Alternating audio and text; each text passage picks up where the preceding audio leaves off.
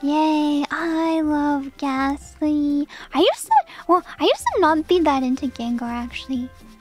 I thought that Gengar was a bit overrated, but then I like watched that sad AMV of Gengar waiting for his owner to come home for years and years. And now I love Gengar, and I must give Gengar a good loving home and never abandon him.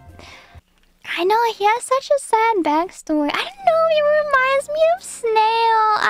It makes me so sad because, well, you guys know, well, maybe you remember, maybe you don't remember me talking about Snail and how he was, well, he lived with a family for 10 years of his life, and then, yeah, he got taken to the shelter, and he was at the shelter for 2 months, which is like, he was there for one of the longest times of all of the cats, because nobody wanted him because he's 10 years old and he has health, like, well, he's not sick, but he has chronic health problems that have to be managed by a special diet. So no one wanted him, and it makes me so sad to think about.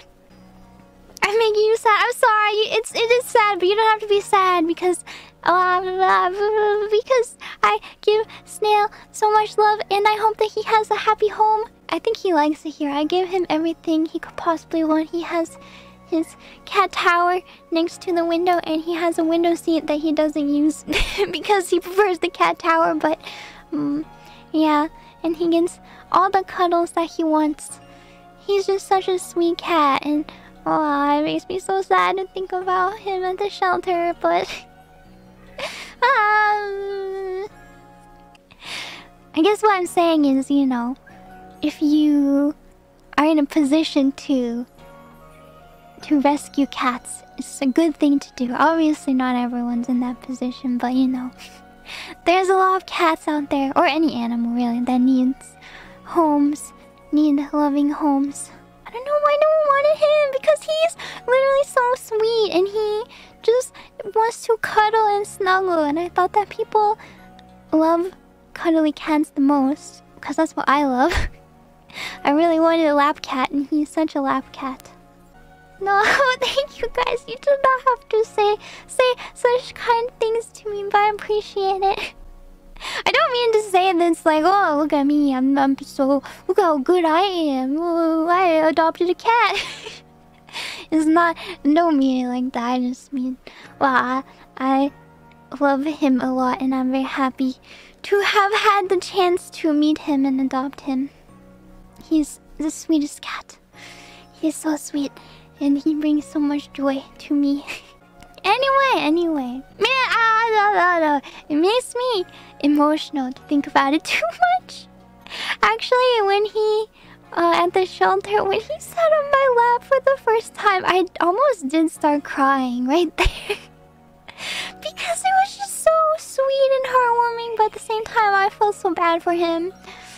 But yeah, he's a good boy. He's a good snail. Give him a little chew for us. I will. Yeah. Clover 2. Cannot neglect the love for my old man. My sweet old man Clover.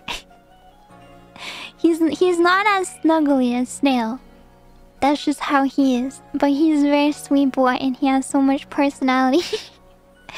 Being his sassy old man. Grumpy old man. Thank you guys. I appreciate it. I have to get off this tangent. Because of that is too. You don't have to send. No more cat talk. Thank you. You guys.